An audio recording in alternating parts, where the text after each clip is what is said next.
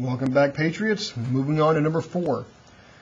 Find the volume of a cone whose radius is 3 inches. The distance from the vertex of the cone to the base is 12 inches. Well, let's go ahead and draw this. Start my apex, my vertex, work my way down.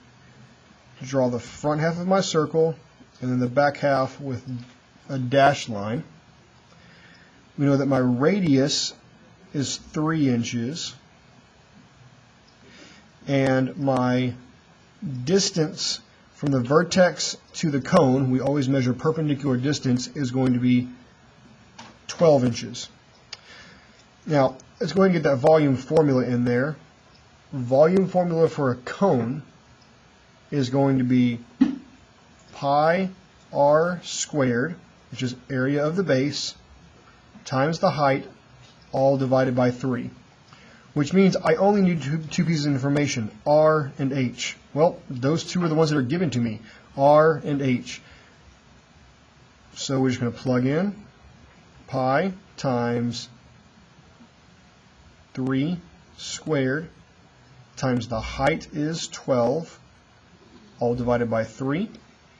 And I'm going to answer this one 2 different ways. I'm going to leave it in pi form and then also convert it, because we've done it both ways.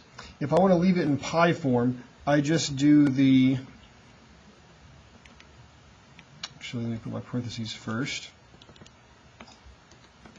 3 squared times 12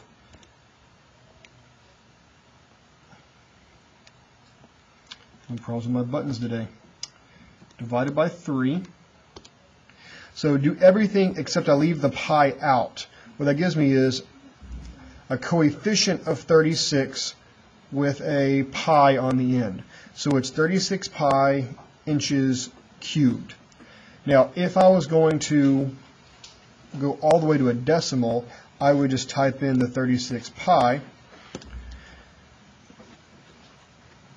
It gives me 113, and we're going to round to the nearest hundredth like we always do. Now on this one, I go out to my 9 and I peek at the 7, which is going to round up.